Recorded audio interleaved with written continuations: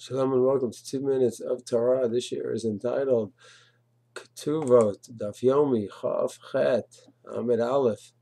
One discusses case of Grusha, one of the halachos of Yichud. So it's fascinating.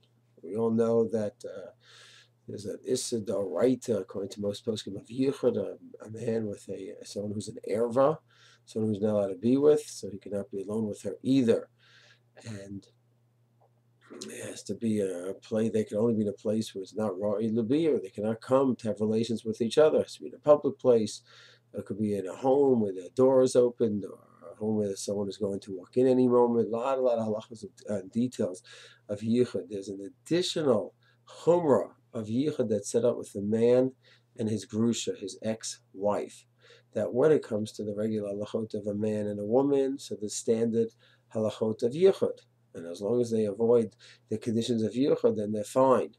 However, when it comes to man and a grusha, there are extra stringencies that are placed upon the couple or the ex-couple. There is a fear that if they are alone, even if halachically it's not Yichud in this typical sense of the word, that they could lead to them coming together again because of their history together, and even though there was a divorce, that they can end up being together and quickly be together, and therefore even to living together in the same chatzer would be a problem. This doesn't happen that often, because very often once there's a divorce, then the couple will make sure to live far away from each other, but it's not impossible to have such a case where they could be in a building, living in an apartment, and they're both happy where they live, and neither one wants to go far away, and they go ahead and they want to each stay in the building.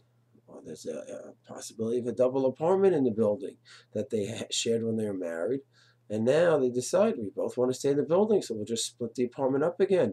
It was one originally, it was two apartments, we made it into one, now we'll make it into two again. So in terms of a typical sense of Hilchos Yichud, it would be totally fine. But if it's a divorced couple, then that's considered to be living together in one chatzer. Now, our Gemara prohibits such a case. One of them would have to move. Which one would have to move, of course, that would be discussed with the posek. A lot of variables involved, but they cannot remain in the same building, even if they split up the apartments, and there's 12, 14, 16 apartments in the building, and normally that's fine for a man to have one apartment in the building and a woman to have an apartment in the building. That's not considered yichud. But in this case, it's considered to be living together in one chatzer, and that would be an issue of yichud specifically for this couple. Shalom.